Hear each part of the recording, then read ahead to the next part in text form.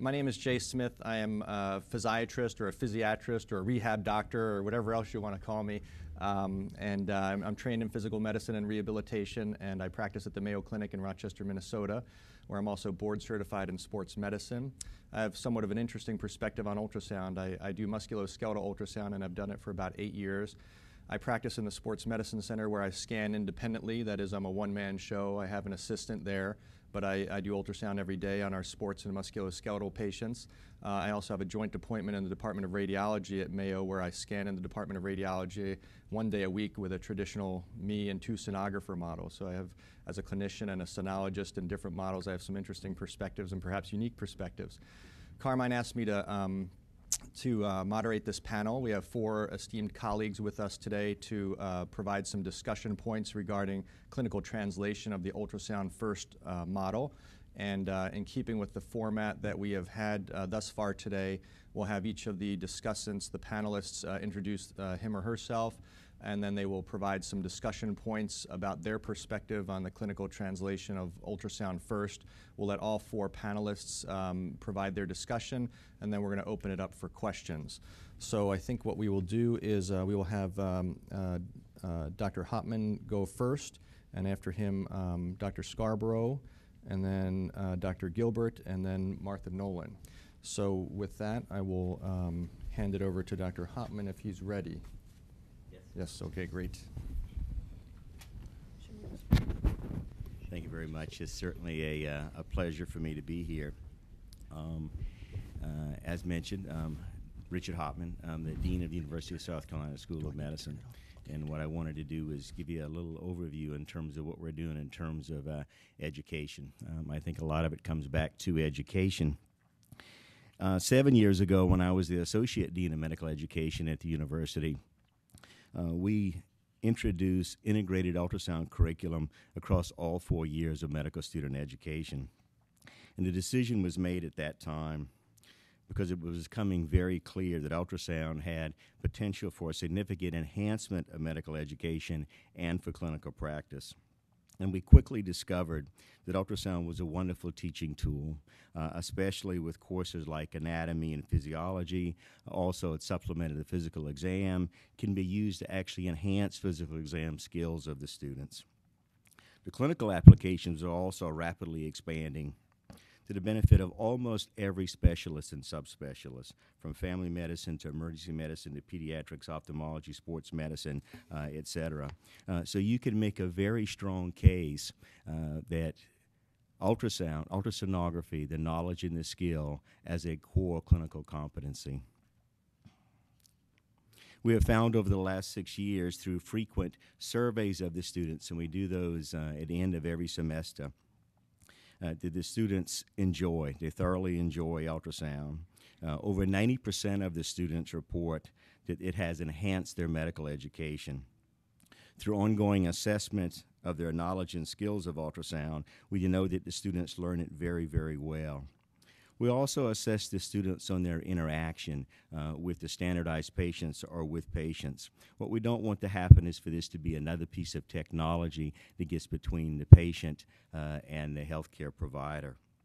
So they're graded on that as well. We also encourage the students to use at the bedside ultrasound as a motivational and a teaching tool as well. Quick example of that is we're working in the Columbia Free Clinic.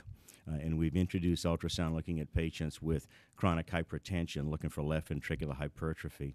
And we're looking at their hypertensive regimen. But what we're most interested in is if that patient has, and about 2/3 of the patients have chronic hypertension in the free clinic, as you can imagine.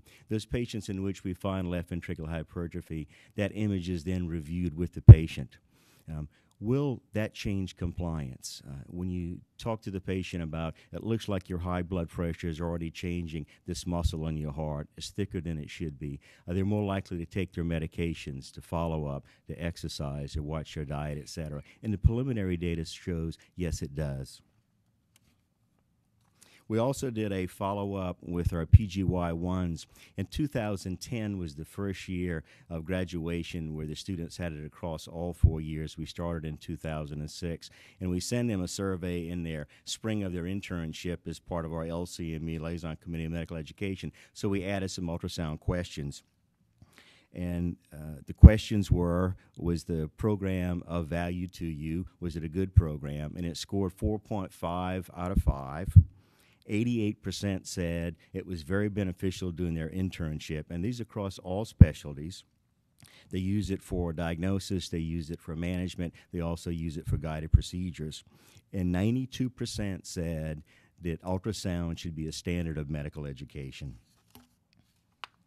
In addition, our medical school emphasizes primary care, and with the knowledge and skill of ultrasound to improve the health of the citizens of South Carolina and primary care is certainly very consistent with our message.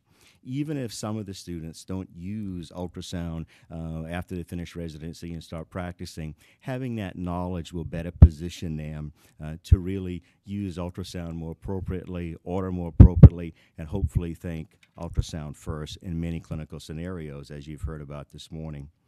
We subsequently went on to, through Duke Endowment, to introduce ultrasound into primary care rural South Carolina, mostly family physicians, some general internists as well. And I think what's important there is frontline decision makers that are managing patients. If we want to have the impact that ultrasound can have, it's really educating those folks. If you look at the numbers in the U.S., there are about 765,000 active physicians, and 261,000 of those are either general pediatricians, general internists, or family practitioners. So a huge number in terms of primary care. So we've done a lot of emphasis on primary care.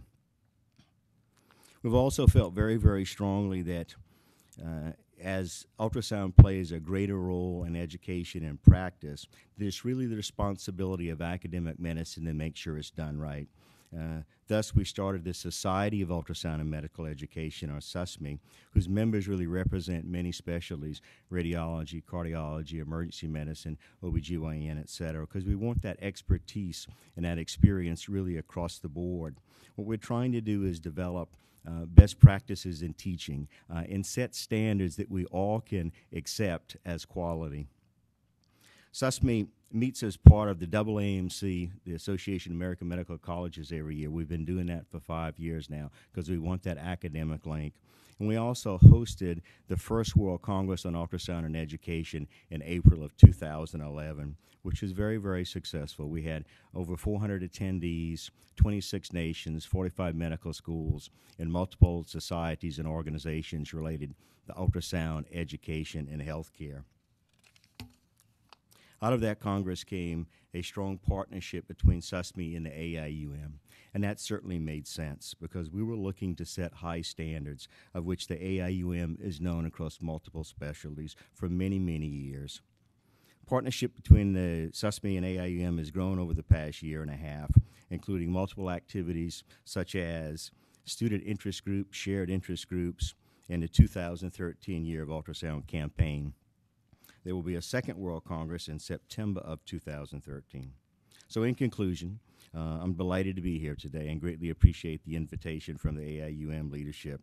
I truly believe that ultrasound is going to fundamentally change how we teach and practice medicine for the benefit of millions of patients and learners here and across the world. And it really is exciting to be part of that transformation. By adequately training the next generation of healthcare providers in ultrasonography, we hope to translate the ultrasound first concept into the practice of many, many health providers. Thank you.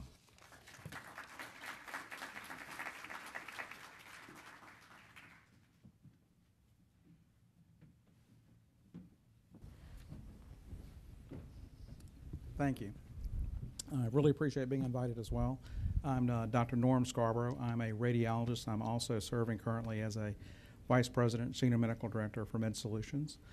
We provide quality and utilization management services for various payers in both the commercial and the government spaces. It should be noted that all of our programs and processes have been developed to ensure that every patient receives the most appropriate imaging procedure to meet their diagnostic needs.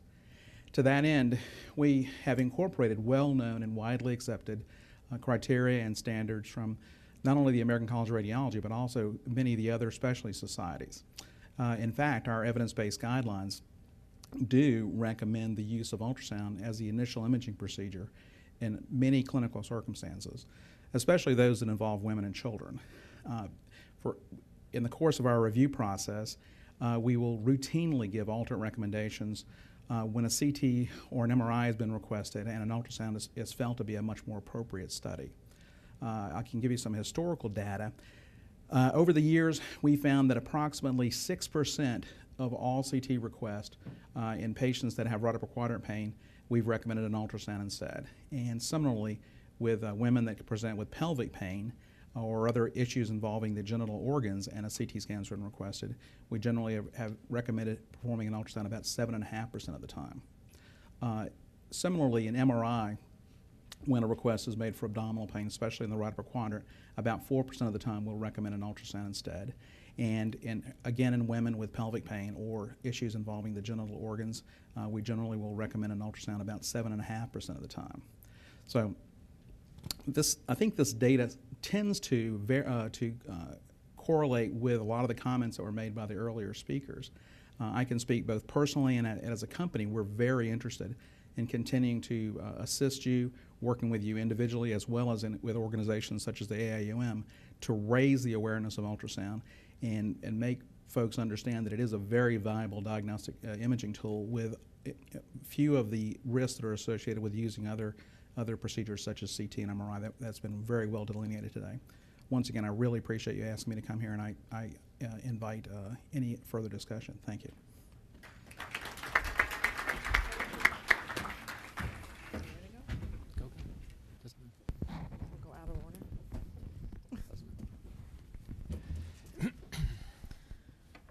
So I'm Martha Nolan, and I'm Vice President of Public Policy for the Society for Women's Health Research, which is a national nonprofit organization in Washington, D.C., seeking to improve women's health through research, advocacy, and education. So for over the last 2 decades, the Society has been a driving force behind biomedical research being conducted on women and raising awareness of the fact that there are many biological and physiological differences between us. And until the 1990s, this may surprise me, the scientists believed that women were biologically the same as men except for our reproductive capabilities. So with the advent of the mandate that the Society sought on the NIH in 1993 to include women and minorities in phase 3 clinical trials and the lifting of a similar prohibition by the FDA, great scientific discoveries have been made regarding our differences. So what triggered all this, and it gets to part of this conference, is asking questions, was a basic question by a group of scientists and advocates for the results of the physician health study in 1988, which basically said anyone with a risk of heart disease should take an aspirin. Was this true for women, since the study was done entirely on men? The answer is no. Aspirin does not work for women. Women did not get this answer for nearly another 20 years in 2005. Now, it does work for stroke, but we're talking about heart disease.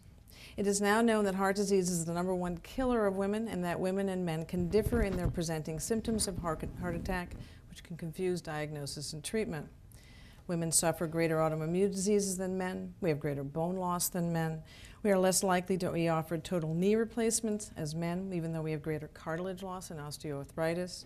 We respond differently to the flu vaccine, only needing half a dose to achieve the same antibody response as men, which causes stronger symptom reaction. And we are more likely than men to seek treatment for pain, but we are less likely to get it. My point in all of this is that until recently, not only did women not know to ask, but they didn't know that there were important differences about their health and that the possibility that they may not be getting the right diagnosis or treatment. I think it is fair to say that all of us assume we are getting the best possible care and that our doctors do know what they're doing or know everything, though lately we've started Googling things. Patients do want confidence that they're getting the right diagnosis, the right care, and the right time, and in this case, the right scan or the right ultrasound. Unfortunately, too often, women are misdiagnosed or go undiagnosed or are not provided the same level of treatment than that would be received by a man. But we continue to try and inform and empower women through research and education to try and transform the research, transform the care that they receive, excuse me. So one way that we've endeavored to try and do this is actually through trying to get women included into clinical trials. We actually ran a campaign called Some Things Only a Woman Can Do. Starting in the 1990s, we had printed materials, call-in numbers, websites, PSAs. We did this in Spanish, and we did this particularly targeted to older women as well, a separate campaign, different messaging. After all, if you're not steady, we will not learn what we need to know.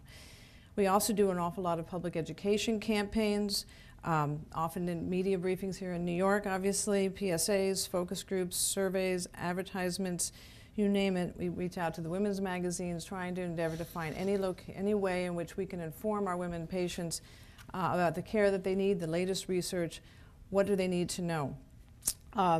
We clearly use all the forms of social media, and a lot of this I'm saying is, in essence, to get the message out. What do you want them to know? We use Facebook, Twitter, YouTube, blogs, and any other form of social media we can think of, including kiosks. I think those are incredibly helpful. I do find women do use them when you're either at the supermarket, you're sitting in a clinic, you're sitting in a doctor's office, you're in a beauty salon, something that triggers you touching. We're all being trained to do that, and that's been very helpful. And I say all this because this is actually a very funny campaign, a result of, we did one on Know Your Numbers. That had to do with asking women about their cholesterol numbers. And ironically, what the result was, the women had a greater tendency to know what their weight was in high school than to know what their cholesterol numbers were, and less likely to talk about it with their doctors. So we encouraged that, and we also have pads for them to discuss it. So do we think we're making a difference? I'd say yes. We feel that women are far more informed today and far more empowered about their health care. There's obviously a great deal more that needs to be done. I don't believe that there's a barrier with patient engagement and imaging options. I think most patients have no clue that they should even be asking. I'm talking about most patients, not some patients that might actually do know this. I think if it is communicated to women in the different mediums that I've mentioned and many more that will be coming, about the important questions they should ask, and then we empower them with those questions, easily accessible, paper or electronic or whatever, that is more likely that they will have a meaningful dialogue with their doctors. I think that many patients are intimidated by the vast medical knowledge that all of you have, but I do think that many of you admit that they're having far greater conversations with their patients with the advent of the internet and other convenient electronic tools. So with that in mind, I thought about what I would talk about if I were trying to get a message out to patients, to women, what would they ask their doctor? And I think many of us always ask, what is our options, whether it be, what are my options for treatment? But in this case, what are my options? What are the risks and exposures of ultrasound? What a patient might ask if you train them to think about it. Is it safe? That was brought up in the last presentation. What are the risks for x-rays, CAT scans, MRIs, and PET scans? The average patient really doesn't probably know what they stand for. There are allergic reactions to consider. There are adverse reactions. Women sometimes have more of those. They would probably want to know that. They want to weigh that in balancing their decisions. Sometimes there are concerns over if you're using the other imaging tools, not liking to be strapped down, claustrophobia. Would ultrasound then be a tool that they would be more interested in? Will it be more beneficial for my disease prevention, diagnosis, or treatment compared to other radiological imaging? Will it compromise the quality of the imaging results? Under what circumstances would ultrasound be unhelpful or unfit for me? I mean, let's be honest with the patient about what is the options. I think the two last points I really want to make is the cost and convenience factors are going to be huge are always huge, and they're huge going forward. Is it covered by my health insurance? What is covered? What is it really going to impact me? And how convenient is it? Where, when, how quickly can it be done? And again, does that not compromise the results in the treatment procedures that we discuss going forward? It is still to this day the doctors who are our primary source of information for the patient, for the women. So this is where the conversation will really occur. And so I think that part of the conversation the doctor needs to have back is not using a lot of medical jargon and to write down information for the patient and to keep repeating it and to provide resources. I think that patients have little knowledge, or they certainly gain an awful lot as they go forward, but many of us honestly know that once you get a diagnosis, you stop thinking. So if you're in an office and someone basically tells you have cancer, I don't care how much education you have, your brain stops thinking.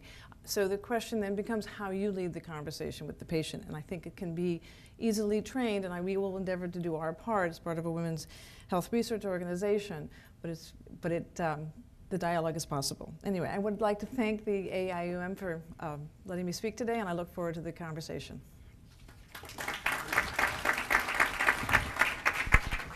Thank you. Thank you. Good morning. I'm Bruce Gilbert. I'm professor of urology at the Hofstra North Shore LAJ School of Medicine. I too, just like my distinguished colleagues, would like to thank the AIUM for allowing me to be part of this panel today. I wear several hats. One as a representative here of the American Urologic Association. We've had several committees that have been very intent on promoting ultrasound. One, the NUUF, or the National Urologic Ultrasound Faculty, of which I was the immediate past chair, is a committee which is trying to educate urologists, and as our dean was talking about, also in education, the medical students, fellows, and residents in addition, to how ultrasound can be used best in urology. Another committee that I'm part of is the UDTIC. They have these great names for all these committees. That's the Urologic Diagnostic Imaging and Therapeutic Committee, which deals with all types of imaging, certainly ultrasound being part of that. Through these committees and through our interest and through the cooperation and dialogue with the AIUM, we have developed together, and AIUM has now an accreditation for urology practices. So that gets into my second hat. As a physician director of a larger urologic academic practice, I am the first practice actually that was accredited through the AIUM. And it was a very interesting process, and possibly, as part of the panel, we can talk a little bit more about that. But I think through these techniques of accreditation, through the process of accreditation, I think we're going to make ultrasound better. Better for the payers, better for the physicians, and most importantly, I think better for our patients altogether. As my third hat, I'm also in a private urology practice, so I split my time between an academic and a private practice. And in the private practice arena as a urologist, I deal with only two things, male reproductive medicine and male sexual health, male sexual medicine. And in these areas, ultrasound is key to not only diagnosis, but oftentimes treatment of our patients. So ultrasound, I'm finding first, is not only first in that it's the least expensive and doesn't require ionizing radiation, but also is key to the treatment of our patients. But what my main love is education. And I think when we're asking questions about patients, when we're asking questions about payers, when we're asking questions about what physicians should refer to, what imaging technique, I think it all goes back to the fact that we have to, as stakeholders, we have to see what is based upon evidence. And as we get into the new terms with our new payment policies of comparative research effectiveness, we need to know what are going to be the best imaging techniques to give the best diagnosis and offer the best treatment for our patients. So I hope, as the dialogue goes along today, we can maybe touch on some of these topics and talk about this more fully. Again, thank you very much for allowing me to be part.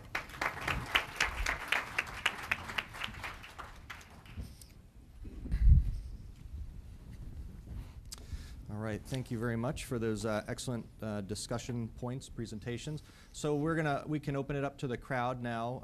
I think there's a microphone floating around somewhere, Glynis, so I think we'll have someone in the aisle with a microphone to field questions for any of our panelists. I would really enjoy it. Thank you. No, it's great perspective. There's a question here. Do we have a mic up here too for? We all- They, oh, they're all wired up. Okay, great. Thank Well, you. They're all wired. My name's Jack LeDunn, trained in general surgery, surgical critical care. Lately, I'm the Director of Vascular Access at the Greater Baltimore Medical Center, the recent past president of the Association of Vascular Access. I'm going to ramble here. You might think that I was an invited speaker by the time I finish. I don't even know if there's a question to this. But fortunately for the audience, I'm a terrible speaker. So anyway, Dr. Hopman, what you've done in South Carolina is truly astounding. It is very important. Okay, to the audience, do people know how long it takes for something to go from an idea to the initial reports to randomized controlled trials to standard practice? Yes. 17 years. Yes. Thank you. So in 1952, O'Baniak described the first central vascular access procedure. In 1984, the first ultrasound procedure got described by Legler. So at that point, there were two ways to do this, the blind way and the ultrasound way. But it wasn't clear which way was better. In 1996, as Dr. Moore said, we had the meta-analysis of the 8 randomized controlled trials that showed clearly in 1996 we had the evidence. In 2012, Troianos published his review, and now there's 30 articles. There are, the evidence is compelling. The evidence is compelling for ultrasound guidance. So if we're going to go ahead and somebody's going to lose their leg because some idiot didn't use ultrasound and the plaintiff loses the case, I mean, where's the evidence-based medicine? Where's the even in this audience, I didn't hear enough. Like when that person lost their leg because some physician or whoever didn't use ultrasound for the femoral venous approach. I mean, this is ridiculous. Isn't this the era of evidence-based medicine? I mean, what do we have to do to get this thing to become a standard of care? I mean, this is ridiculous. Any comments from the panelists on that? So, I mean, clearly it says to me that it answers the question that ultrasound is not the standard of care. If people can lose their legs and win the case, ultrasound is clearly not the standard of care. So certainly from our perspective in trying to change the view on women's health research is it really has to happen in medical schools and in publications. So, and I hate to say that really what you're learning there is really what you retain, and there's a lot less after that. I think it's also a matter of, can you hear me? No. It's also a matter of, we're going to have to live through, it's lasting much longer than any of us wanted to. I think we're going to have to live through a very painful transition. Part of my job is to help train that next generation. But I mentioned we have over 700,000 active physicians out there now. I think we need to do everything we possibly can to educate them, bring them up to speed. But I think it's also going to be a matter of bodies like Joint Commission, et cetera, and to put some pressure on institutions that have lines and could use guided procedures. So I got a question here, and then I'm going over there. Yeah. My name's John Santa. I'm a general internist. I work for Consumer Reports. I'm happy to be here, learning a lot. To my surgical colleague, I think our point of view is things can get implemented quite quickly if they make money, if they can be advertised, if they can be promoted. How quickly has CT become the standard of care? How quickly is robotic surgery overwhelming the profession?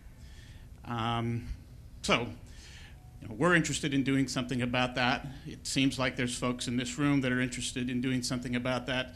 To their credit, many professional societies, some of them represented here, have stepped up in the Choosing Wisely campaign to do something about that, to respond to, I think, the sorts of things that Martha has done a good job of articulating. The bottom line is, folks in this room just have to help consumers a lot more than they're helping them now, and have to help them economically. Economics are driving this, and there's going to need to be some courageous folks in this room, in Choosing Wisely, and elsewhere if we're going to avoid this mess. Thanks for doing this. Thank you, John. Just as a comment and response, I completely agree. I think we're going from models of reimbursement, and as we know, primary drivers are money all the time. If we go from fee to service to whatever new thing is going to be coming down the line, it's going to be a process over time to accountable care organizations, single payers. What it means and what it's going to mean is that we're going to have to take what was said by my distinguished colleagues of education of the physicians or the patients and research and documentation to provide the impetus that ultrasound may be best in certain situations. But if we have only a limited amount of funds, I think that's going to be the primary driver on what's going to happen. It's no longer going to be get it out in marketing, and patients will clamor for it because patients won't be able to get it unless they pay out of their pockets, obviously, for that. So I think the drivers are going to be whatever the model of payment is, and that training of physicians that are already in practice, possibly, and coming up through the ranks, as the dean was talking about before, and research to show, to document the efficacy of these treatments. There's a question. Yeah, hello. I'm Frederick Golme, Chairman and Residency Program Director of Urology in Brookdale. I'm also here through the American Urologic Association and the National Urology Ultrasound faculty. I'm the Vice Chairman of that group for the resident education. And I'm directing my question to Dr. Hopman. We've had a strong push in the NUUF for resident education and through the Residency Review Committee and American Board of Urology. I surveyed all the program directors across the country as to instituting urology and residency training.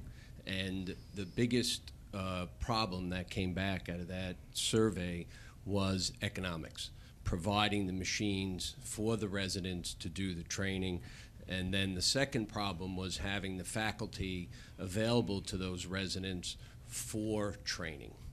So those two hurdles seem to be fairly large hurdles to the residency training programs. So my question to you is, I'm interested in finding out how you funded through your medical school the training of all these medical students. How did you provide them with the ultrasound equipment to do that training?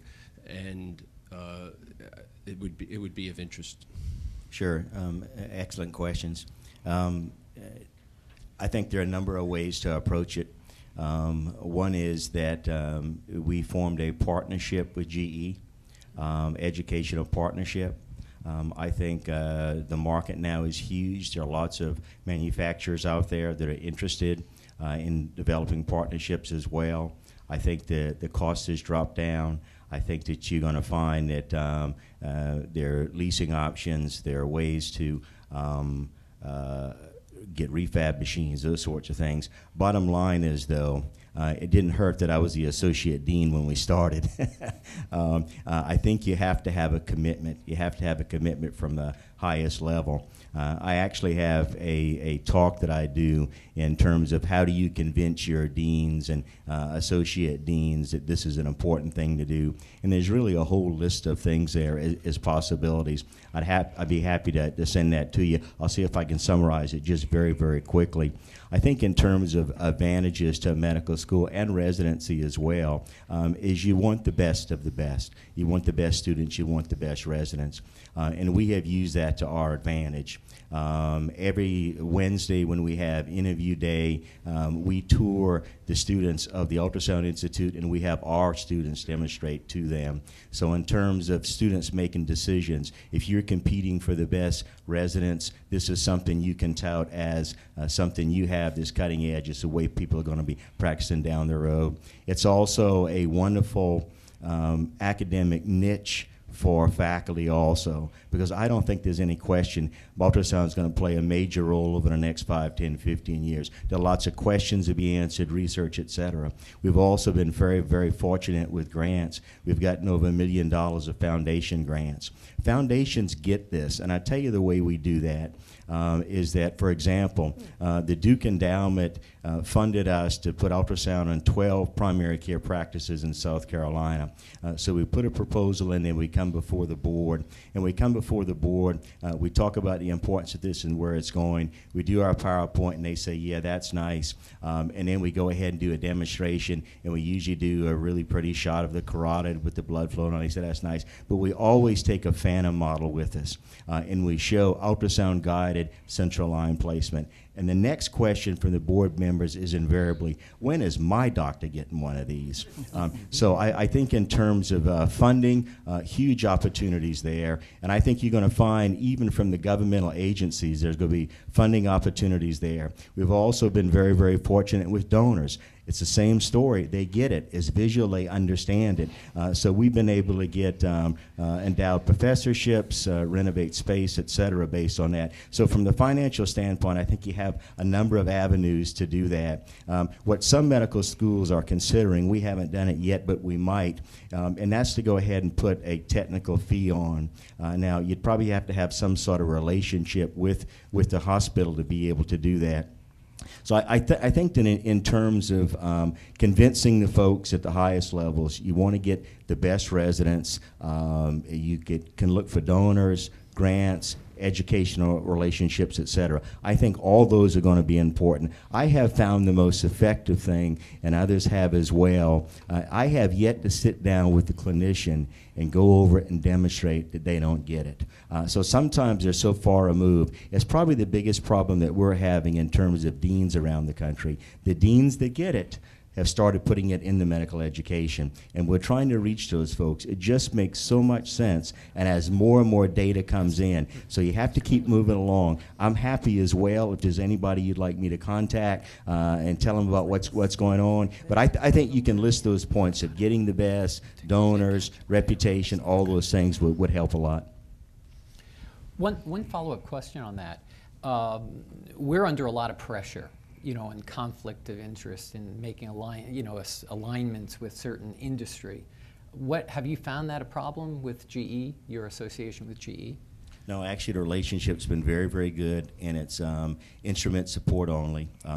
There's really no money, and we keep it through the university, keep it very clean, and so it has not been a problem. There's another point to your question I just thought of as well that's an issue, and that's the faculty that train these folks as they come through. You can do as much stuff as you want to do in the first year and second year. We have ultrasound OSCEs in 5 of our 6 clerkships, so I've got a champion in surgery and OB and medicine, pediatrics, et cetera, to be able to do that. Again, it's a matter of a niche, but from the dean's office, I partially support those, so I buy out some of their time to give them time to do the teaching as well. We also, 2 years ago, since our focus is really primary care, we created a primary care ultrasound fellowship. Emergency medicine had a great model. They've gone from the early 2000s, just a handful of fellowships, now to over 80 fellowships. Those fellows go out and start fellowships. Those fellows go out and start fellowships. So we started a primary care fellowship. But I think it's going to require some support to buy out some of that time. And it goes back to the question in terms of, and I absolutely agree, in terms of reimbursement. Because obviously it takes money to do this, and it takes money to drive this to a certain degree. Dan O'Keefe, Executive Vice President of the Society of Maternal Fetal Medicine. I share my colleagues' frustration over how long it takes to get what is known to work out there. This has fascinated me for years, looking at this knowing-doing gap. And we know what's right to do, but we just don't do it. And how do you overcome this gap? I mean, we talk about what we're talking about here. I mean, everybody gets it. The question is how do we move it? How do we change human behavior? And how do we implement that? I mean, we talk about giving a lecture to somebody, and a month later they remember 5% of what we said, and nobody's changed anything, because it takes somebody 6 times to hear the same thing for 2/3 of the people just to change what they're thinking of. And it takes 21 days of them to do it straight to change their habit. Now, how many of us are doing this? We're not.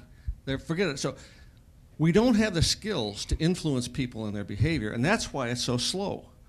There are tools out there that we can learn, that we can go out and have been proven to markedly increase the success in all these projects that we do. And it behooves us, I think, if we're going to make anything we're doing successful and do it quickly, to learn those tools on how to change behavior and influence people.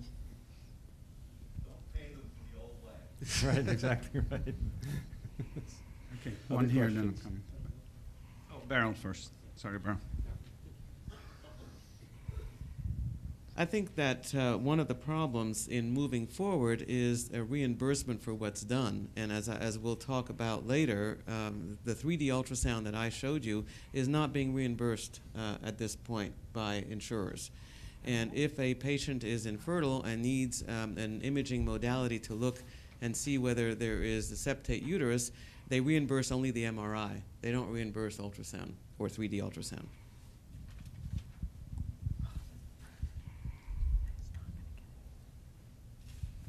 Jim Perez. I'm a program director in osteopathic program in Columbus, Ohio, part of Ohio Health. I'm also representing the ACUG, and I'd just like to share our experience with this whole process. About 10 years ago, maybe a little longer than that, we had a really bad experience.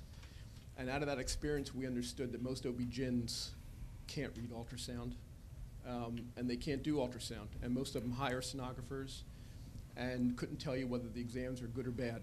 Top of that, most radiologists are the same way.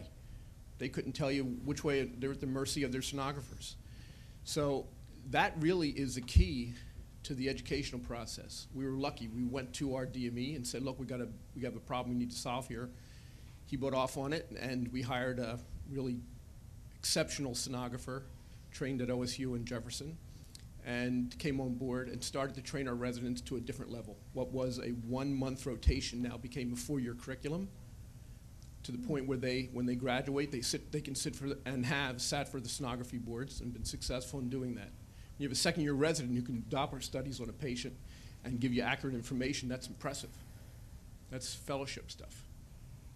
We had a foundation that supported the process and gave us ultrasound machines. We have a 3D 4D machine, E8, in our clinic, and every day our residents are educated, and their scans that they do at nighttime are reviewed, and they're remediated every day, and they make mistakes despite that. We did a pop quiz. We were lucky. We have a consortium of our residency programs. They all come together in Columbus once a month for a day of education. So one day, we've done this on a couple of occasions, we pulled a pop quiz. We were lucky. We had GE support us. They brought in sonographers and a bunch of machines, and had patients come through, and had all the residents in the state do an exam, basic exam on a OB patient. And we gave them a quiz, and we found out that most residents learn from senior residents who pass on bad habits. And if they're not educated, they were measuring humeruses instead of femurs. They couldn't tell what position the baby was in. And the only saving grace is that most babies are normal, so you don't get a lot of bad outcomes. This process that we have at our hospital is exceptionally successful. Our residents are quite good at what they're doing. Thank you. I'll be back. Let me go back. Hi, thanks, folks. I'm the dreaded pre-auth guy. I'm a radiologist and chief medical officer of National Imaging, and we do essentially what Med Solutions and my colleague here from AIM do. I have an answer that may be kind of mundane, but I think it will be helpful. I look around here, and this is a classic example, and I love this thing, and thank you, and please invite me again. I'm going to spend some time this afternoon with you as well. You have this meeting again, invite medical directors of health plans. So in my role as the chief medical officer, I do 2 things that should be important to you. One of them is I sit on many policy and procedure committees of health plans, Blue Shield of California, Florida Blue, big health plans. And I see how the sausage gets made. I mean, how they make their decisions on what to cover and what not to cover and what to push and what not to push. So I think that would help.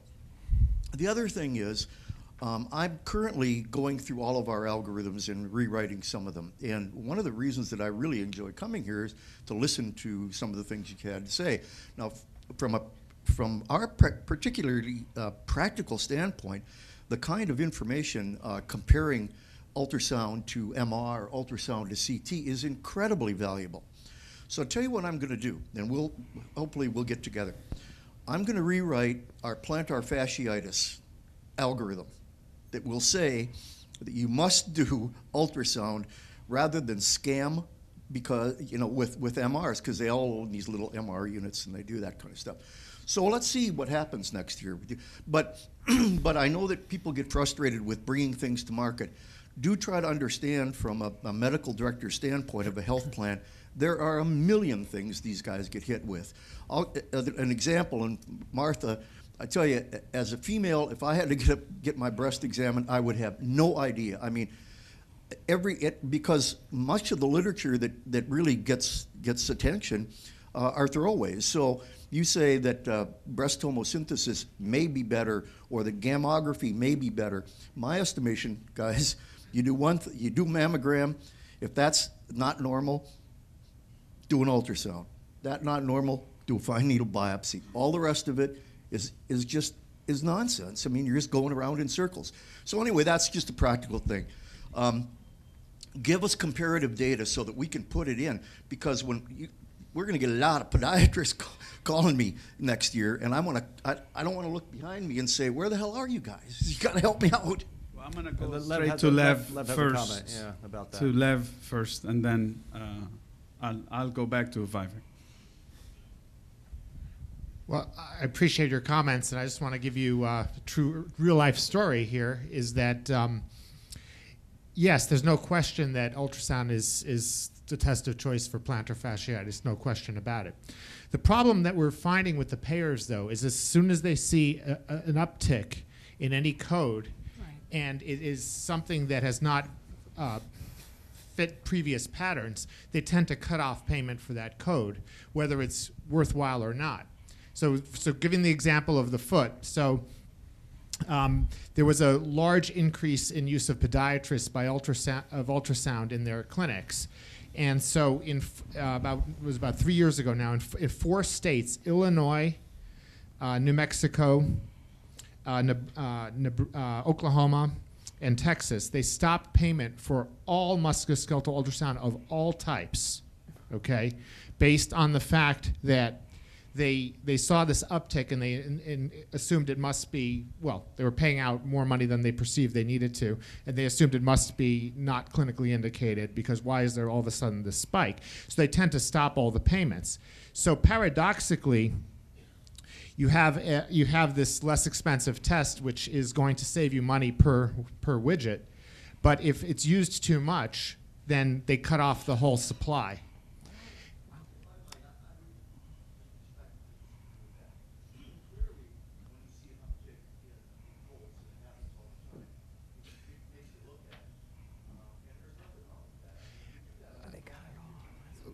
Right, but you can't disagree because it happened.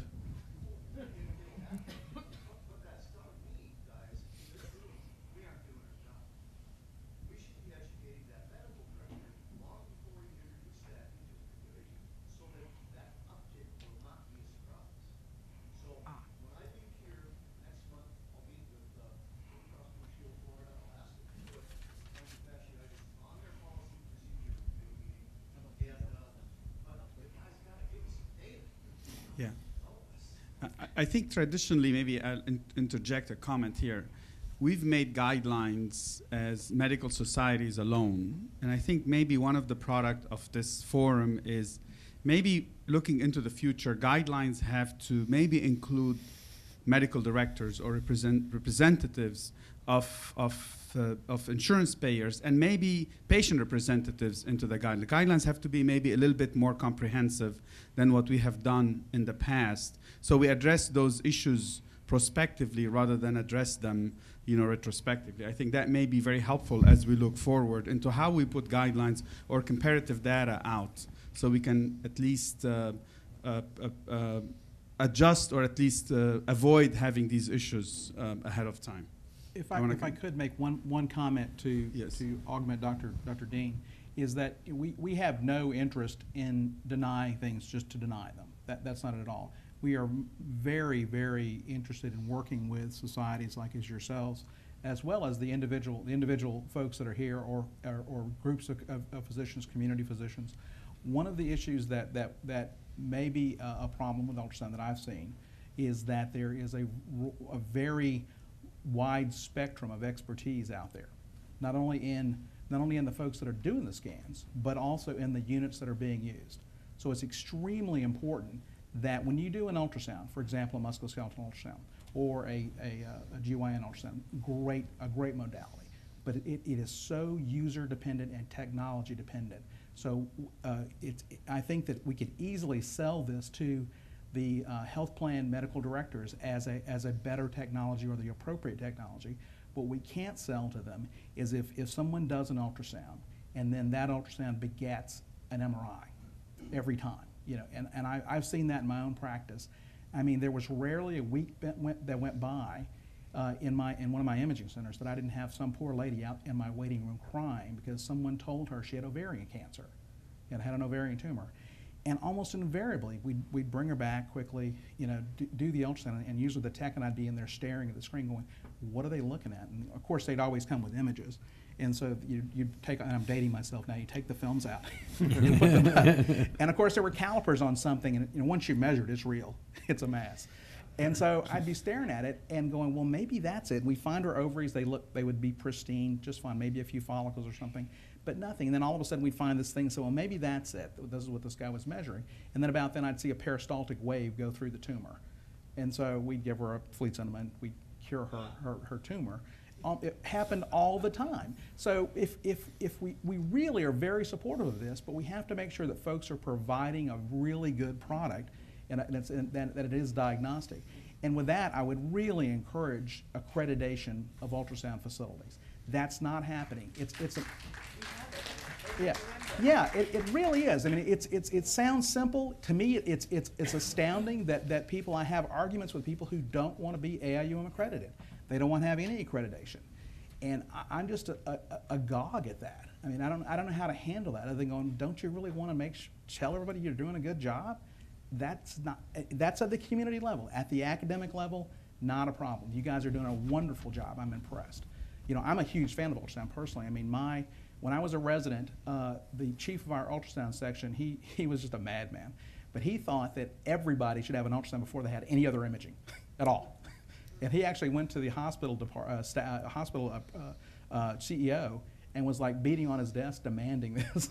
Of course, it didn't happen. But so I think that you guys are on the right track. We just have to make sure that we can get this permeated down to the community level, to where everybody is putting out good work, you know, and that they trust the diagnoses that are being rendered. I think when we do that, if we come up with good standards, good criteria, and good follow through with a good product, I don't think there'll be a pushback from the health plans. At least I hope not. I don't think so. I know I'll certainly support that. I know Dr. Dean will support that. It shouldn't be a problem. So just help us. Really. Alfred, I think we have, maybe 10 minutes left just to get a key I'm on the time. Vivek Kayal from the American College of Emergency Physicians. I work in Caroline's Medical Center in Charlotte.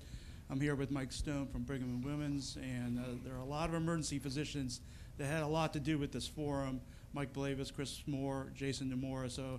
And I'd like to say credit to specialties like us, which have pushed the envelope on ultrasound.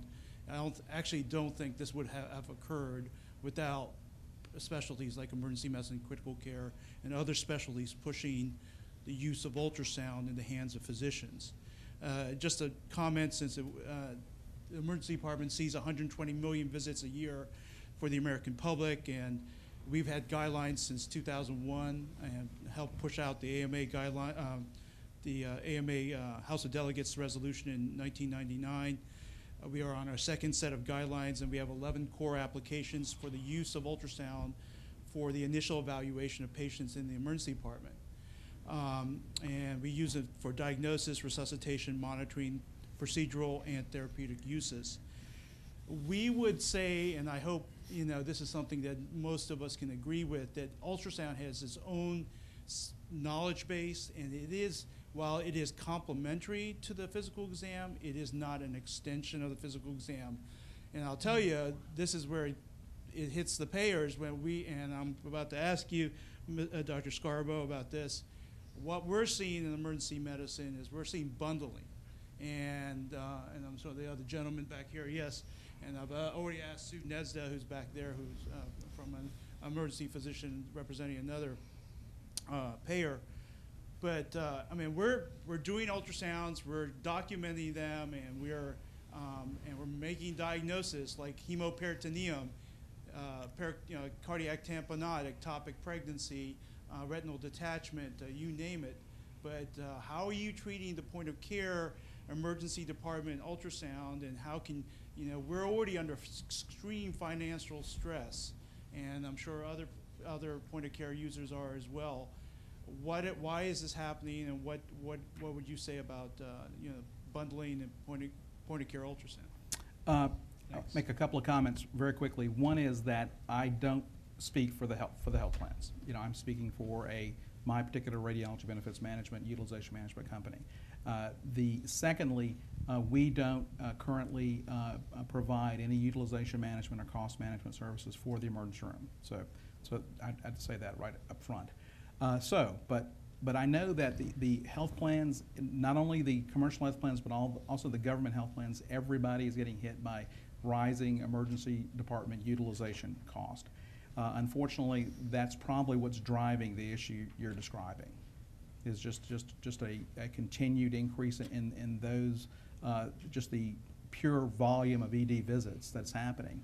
And with that, I suspect that they're just trying to find some way to manage both the utilization of the emergency room in general, not just the imaging there, but also just and the cost associated with it. So if there are better ways to do it, I'm sure that they'd be open to discussing those. Yeah, I know. I know I spoke before, and I know I'm the president-elect of AIUM, but I've said many times I don't consider myself an ultrasonologist. I consider myself a gynecologist who uses ultrasound. And it's very interesting when we teach these courses to people, and these are the people who are willing to spend money and pay and come sit on a weekend to learn, not the ones who are watching football games. So much of what they're interested in, to me, seems to be gynecologic management. And in reference to this issue about quality, or the quality of the scans, or raising the bar, I know we're here to talk about ultrasound, but it's not just in ultrasound. It's in every aspect of medicine. The 50th percentile of what's out there, I got to tell you, I find to be somewhat scary. And so it's not just in ultrasound. We heard about Gina Colada's example with the quality of MRI that's being produced. And I mean, much of the delivery of healthcare suffers from the same problem. And I mean, if we can solve this in ultrasound, it's a bigger issue than this. And I don't know that I have an answer, but it's not just unique to us. That we're interested in raising the bar for ultrasound, but I think it's a problem across all of medical care. Back. I'm going to take a response from the back first. And then Alfred, we probably, by time we have 5 minutes left. I'll make it a quick 5 minutes. Tom Dean again. I am a radiologist, and as I said before, and I trust you're gonna help me with that, right? Okay. I come to this meeting for help.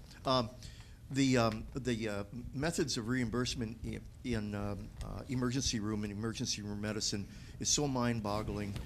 It's different in communities, it's different in states, it's whatever the hospitals are able to negotiate with the insurance companies. Sometimes they're tiered payments, sometimes there's one state that pays the same amount for every single emergency room visit. And you can do that. You can take 1 billion emergency room visits, divide it numerator over denominator, and just pay that. So bundling isn't necessarily a bad idea, it's just a way to pay. But if you don't like the way they're paying you, you're going to have to tell them that. And they arrived at it certainly not with very much physician input. It's a negotiated thing. And I would also tell you, we manage a lot of Medicaid, as does my colleagues here, as do my colleagues. We think we're really doing a heck of a job. Medicaid utilization of diagnostic imaging, somewhere, CT scanning, we'll say, somewhere between 40 exams per 1,000 per year. And the emergency room delivery, which we are by law not allowed to manage, and I understand that, is 8 times that. So we go to an insurance carrier and we say, hey, listen, we don't buy our services, we can really manage this. We're only managing a small fraction. That's really a whole, I mean, we're hearing comments about medicine in general, but it's what people use. I mean, there's no access, and they use emergency rooms, and there has to be a different model. I mean, with tiering in an emergency room, triaging and that sort of thing. But anyway, keep it up, guys.